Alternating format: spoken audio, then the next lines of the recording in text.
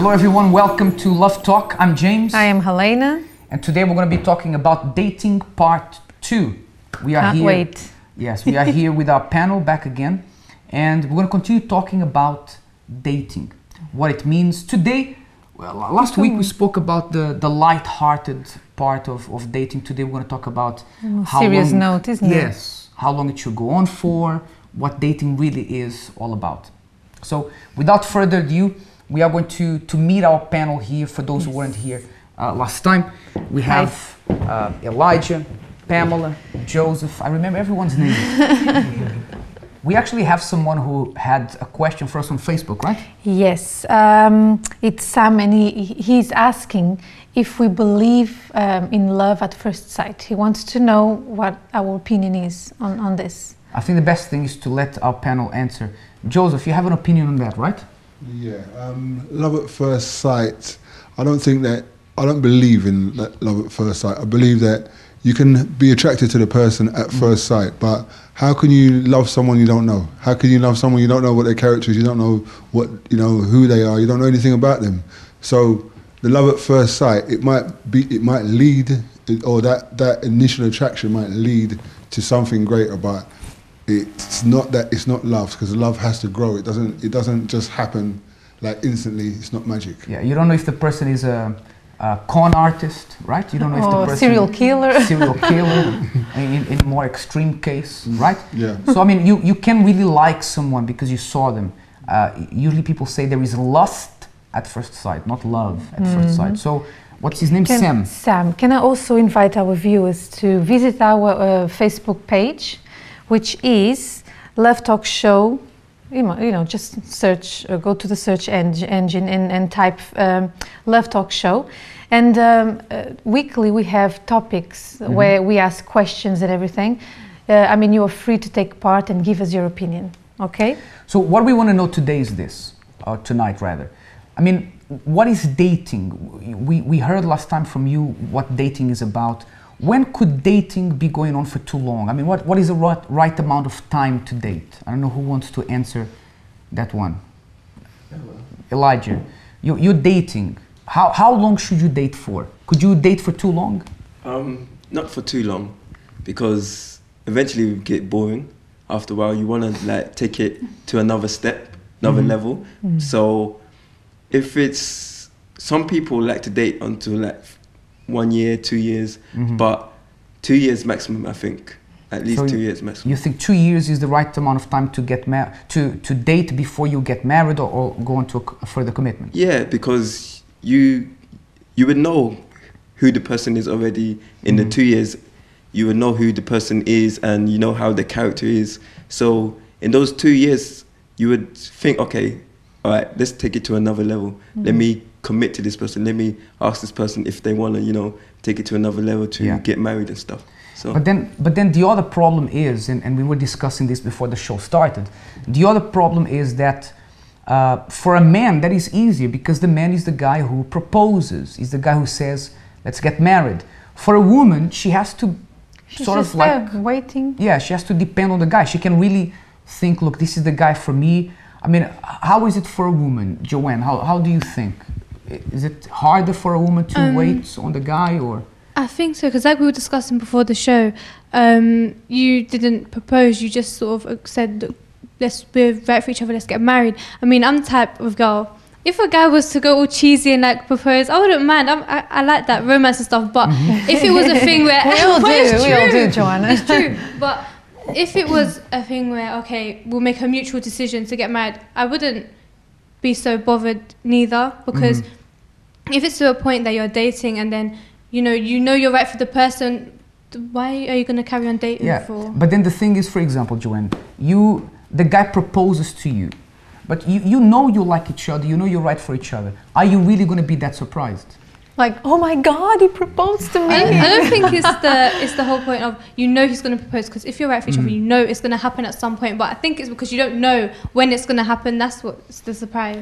Joy, you look like you want to say something. Yeah, no, I was just going to say that I think it's important that whilst you're dating, you're communicating, because it also gives you a strong indicator as to whether you're progressing in terms of your feelings, you know, your thoughts towards each other. And where you're going, isn't yes, it? Yes, absolutely. If there's no communication, then I think as women we wouldn't be able to pick that up. So I think it's important that even if the guy is or isn't there at that point, but it's important to keep those communication lines open, so everyone kind of knows where they stand, you know. But you know something, Hollywood tries to portray this thing where they are, you know, the girl is dating the boy for a long time, and then it's like she's not paying attention, she's not communicating, and vice versa.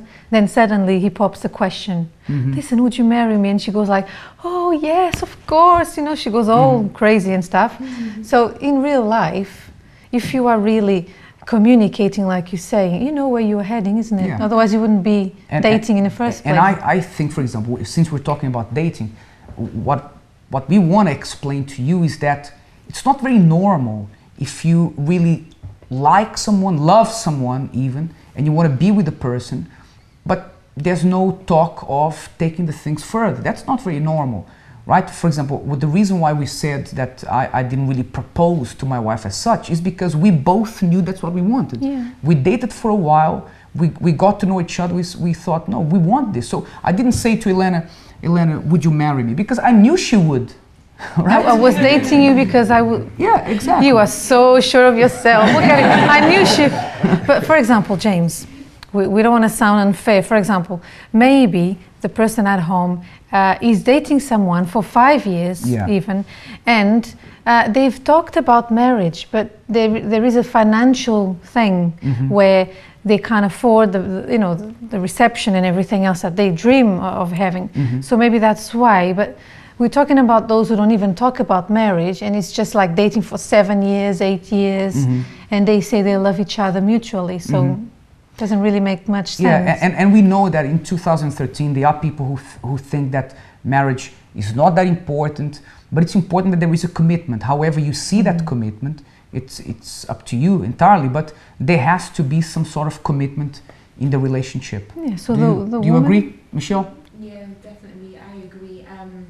That you have to be committed to each other. You have to know what the other person wants. It is really important to communicate. Going back to what you said about proposing, that's actually how me and my boyfriend started dating, because it wasn't like he asked me out. We were actually talking for a long time before we started dating, and we actually came to the mutual decision that we actually want to take it a step further than just talking. How did it happen? Did you say, oh, what if we date?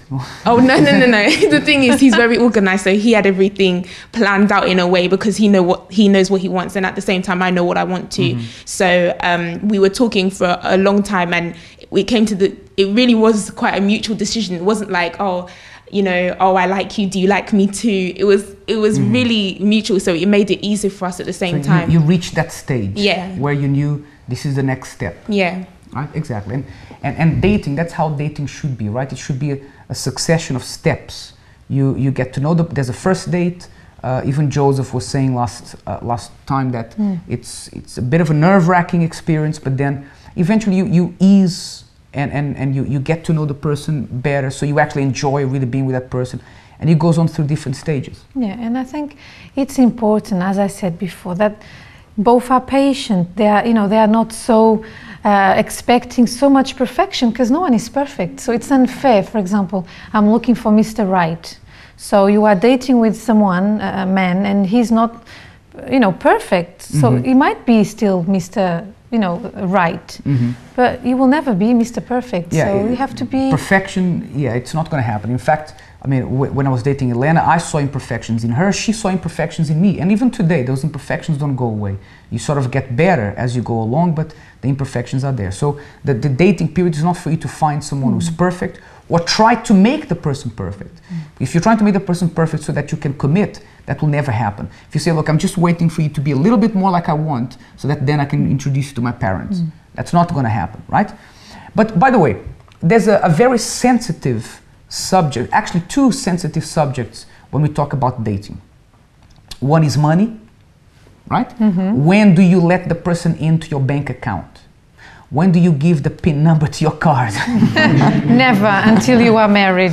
No, we'll explain. It's not really. I know what you mean. Explain. The other subject is the subject of sex. of sleeping together with the person, because usually people say, well, I can't get married with you unless I know that we are okay in bed. And we touched on this in the last program, but let's go on the money thing first. Maybe Pamela, you can answer that one, right? You were the one that had a boyfriend that at 40 years old, he lived with his parents, right? Tell us something. When is it okay in a date for you to know everything there is to know about the other person's account, the other person's expenditures? When is it okay? Is it ever okay? During the dating, you do need to know about their financial circumstances, you know, but not to the extent that you know his PIN number. For example, you know, you might know that he's got savings or things like this, or he's got... Not on the first date, right? Not on the first date, but this like he's working. Yeah, he's working, he's got a good ambitions. job, his salary and things like this, you know, but there is a limit until you actually do marry, and then you can finally know what's in his bank account and what's in yours. Let's say that you guys have come to the conclusion that you want to be together. You say, look, let's get engaged, and in 6 months we'll tie the knot. What is out of bounds, what is not out of bounds in terms of money? If you're engaged, then I think then obviously you're going to know everything about each other's financial life because you will marry. But if you're dating, then obviously there has to be a boundary. But when you're engaged, you are still dating, right? He's asking you a tricky one. You've got that commitment that you are going to marry. When you're just dating, you don't know if this man is going to truly be the one for you, you're going to spend the rest of your life with. What about PIN numbers? Joy is going like this. I don't know if you can see on the camera, but Joy is doing like this. Pass on the mic. Let's see what she has to do. I mean, I wouldn't ask, and I wouldn't expect to be asked. That's quite deep. I think if you're engaged, you're about to get married, if it's something that comes natural, I think when we were engaged, did you know my PIN number? I still do until today, because you don't. Yeah. So he doesn't know anything. I think I forgot about my PIN number. He doesn't even carry a wallet. She remembers. But I think it has to be something that's natural. You're not going to say, look, we're engaged, what's your PIN number? Because we were planning our wedding. So at that point, we need to know where we stand. And also we were saving when we were going out. So it's like, how much are we spending today? Yeah. But that's a mutual thing. It's not like, for example, and by the way, if the guy says, look, I want you to prove how much you love me, what's your PIN number, but you can't have mine, then run away. Something's wrong. Yes. But of course, what we're trying to say here is that you get to a stage where there are very little things that are out of bounds. So when we come back after the break, we're going to talk about two things: your phone and sex. When do you do that? When do you sleep together? And do you have access to the person's phone all the time? Is it your privacy? We're going to find out after the break.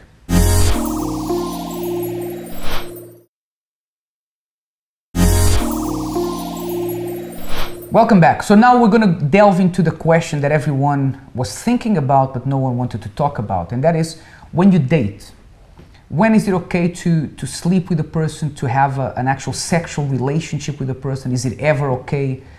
And I think, Joseph, you have a view on that, right? What's your view on this?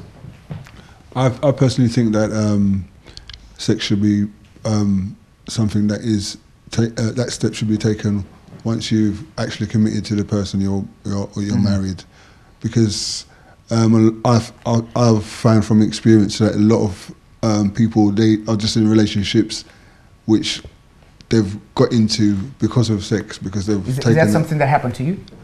Yes, I've been in relationships where it was basically a sexual relationship, and that was all we had in common, really. You know, and you can be in a relationship for a long time just having that in common, and then when you realise that sparkle goes, or whatever it is that breaks that momentum, then you know you end up with nothing, and both people become hurt. Yeah. So it's not a nice feeling. I mean, sometimes you feel used, and I'm sure the other person feels used as well. And the thing is, what we want you to understand is that we're not saying whether it's right or wrong, whether you should do it or not. That's up to you. That's up to your values. That's up to your conscience. What we are trying to say to you is that dating is not about that. Dating, as we said here today, and we said in the last program, is to find out who the person is, dig deep and see what the person's about, because that's what's going to make the relationship last. You were saying something as well about that, Pamela.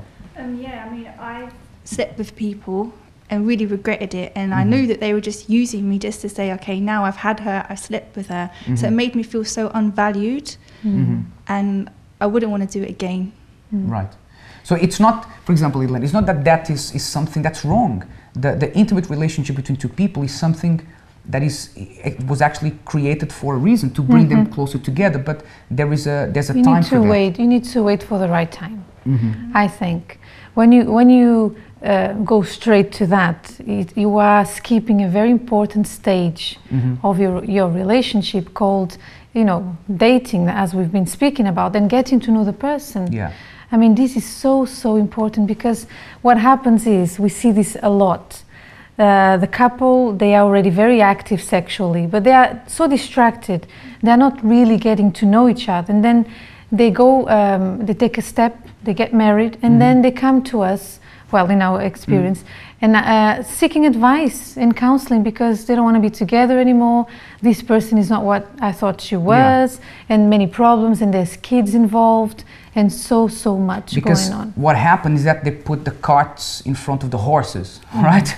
That's what they did, because usually you get to know the person, you get close to them, you find out everything about the person, then when you commit, this is it. And when you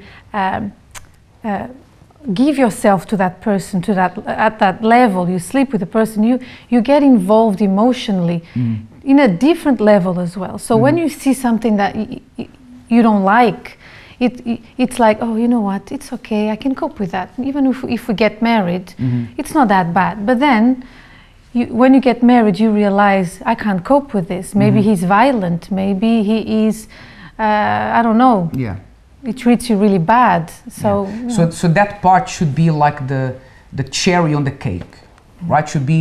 It's a very important part of the relationship, but like the cherry on the cake, after you've known everything there is to know about that person.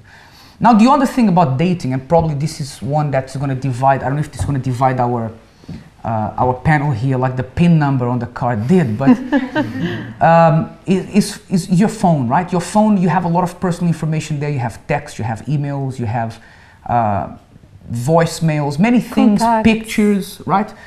And at what stage is your phone completely available for your boyfriend, your girlfriend to look at in the relationship? Julian, when is it okay for the person to see, to know the pin for your phone and all that kind of stuff? I would say after a while, because at the beginning, maybe about a year or so. The only reason why I would say that is because if at the beginning you have the person there nagging, oh, can I see your phone? Can I see your phone? Can you see your phone? You get kind of agitated. And you're probably thinking, why does she really want to see my phone? Don't she trust me? Because when someone normally does that, it might be a sense that they don't trust sometimes. Not always the case. But then the woman thinks, oh, what is he hiding? Do you understand? It's like a game thing. Yeah, what is he hiding? But I'll say after a while, for me personally, on my phone, I don't mind, because that's my phone, there's nothing there. But, Julian, you have to see that what you just said is a two-edged sword, because you said, but then if the person's always asking to see my phone, it's because she doesn't trust me. But then maybe she's always asking to see your phone because you've given her a reason not to trust you. Maybe that's not your case, but so you said after a year. But when you said, oh, maybe after a year, Joy already. So tell me, Joy, what do you want to say? Because, for me, I wouldn't be bothered from the moment we're seriously dating. I actually wouldn't be bothered. They could see my phone.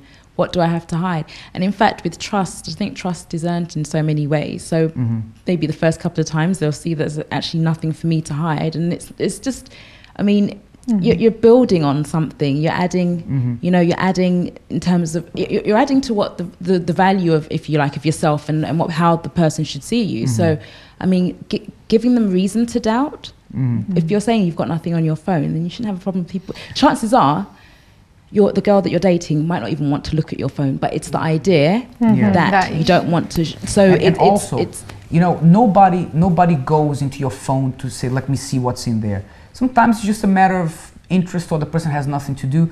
But then again, when you say, don't look at my phone, then the person really wants to look. And gets curious. So when would you say it's okay for for your phone to be completely available for the person? I think for me, I do think that maybe there's I feel that there's a bit of an age difference here when it comes to dating and what your expectations are and the limits. But based, I mean, on much of what we've discussed, I do find that there's not a divide, but as you're older, there's certain things that you would just cut through. So what you consider to be an issue at my age, being old enough to be an older sister, I would say that, well, you know, it's okay just for them to see my phone at any point. So as I'm saying, I think some of these things, it's just based on age, your experiences, and so therefore you just cut through a lot of that. And so now probably the last thing we want to talk about in these terms of dating is this. You know, if dating is the period of time before you commit, if there is something, anything that makes you doubt the person's character, if you for some reason you don't trust the person, for example, the person does not want you to see their phone while you are in a committed relationship, the person hides certain things from you, then we wouldn't advise you to commit, because if at any point there is a doubt that the person might be hiding something from you, then this is something I want you to commit. It will be very difficult for you to undo. It's better for you to find out everything there is to know about the person and only then commit. Would you agree with that? Yeah, that's what we did, isn't it? And we had disagreements. We had a lot of disagreements, but that allowed us to get to know each other really well and see what you stand for, what I stand for, what we want, and it worked. I mean, there were no secrets. Yeah, when you're dating, I don't know, maybe Michelle can answer this question, because you are dating, right? You've been dating for how long? Just under 3 months. 3 months. And how important is it for you that the person has nothing to hide? Very important, because I know that, say for example, you're on the first date or something and you don't give all of yourself away, but at the same time the person you have to be transparent in a way. So you may not necessarily tell them everything, but they have to see, because you should be able to read body language. I mean, that alone counts more than what you actually see. So it's important for you to be able to, you know, see how the person is without them necessarily saying anything, or not what they're not saying, but through their body language as well, how they treat you, how they act towards you, how they are in certain situations, just how they are on a general basis, like day to day. Yeah. So it's important that while you're dating, for example, if you see the person doesn't want you to meet their parents, that's something concerning, because you are going to be part of his family. If you see the person does not really want you to know where they work, where they live, not that you have to go to their house all the time, but you know, there has to be, like Michelle said, a transparency. And if that transparency is not there, that is what the moment of dating is for you to make a decision. And when you're dating, right, Helena, you don't always make a decision that it will work. Sometimes it doesn't work. But it's better for you to know that it didn't work while you were dating than for you to get married, to move in, buy a house, have children, and then you realize it didn't work. That the person was actually not right for you. So it's the time to see, the time to see actually is now dating. Yeah. So there's no better time than this. That's right. I have a message for you, that you are watching us now and perhaps you are dating someone, you're engaged to someone. Let me tell you, ideally, in our mind, we would like to say that every person who dates, every person who's engaged, will eventually be married and be happily ever after. Unfortunately, in real life, it doesn't always work like that. But let me tell you something.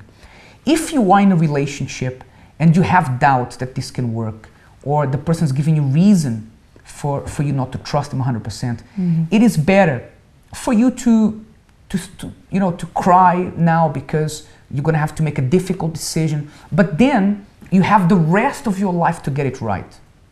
Then you go ahead with something you're unsure of, and then you suffer for quite some time.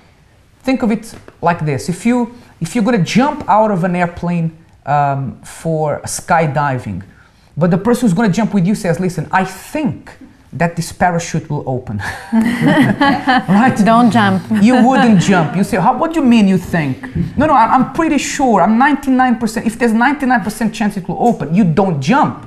Right? And that's what dating is about. If you are 100% sure that it's going to work, then don't worry about proposing this, that, because what's important is that both of you know that you're going to be happy together. Okay? That's right. It's been a pleasure to be here with you rather, and I want to thank all the panel for being here. Thank you for with coming. us. So Julian, hopefully it won't get to a year before your phone will be available. But I'm sure that you at home probably you've benefited from what was said here. Until next time, have a wonderful evening.